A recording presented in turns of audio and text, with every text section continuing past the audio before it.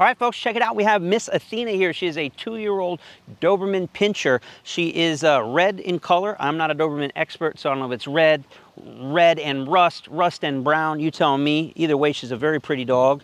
And she's been here for a couple weeks in our board and train program. She comes to us with some serious leash reactivity issues. What do I mean by that? If she sees another dog or another person out and about when she's on leash, she acts ferocious as hell. And even golf carts. We found out while she was in our program that she wants to murder golf carts that drive by. So anyhow, we have a lot of golf carts in the neighborhood, so we've since fixed that issue and fixed all the other leash reactivity that she's had. Still have a couple weeks left in training with her, and she'll be going home soon, back to her owner, but just wanted to introduce you to her.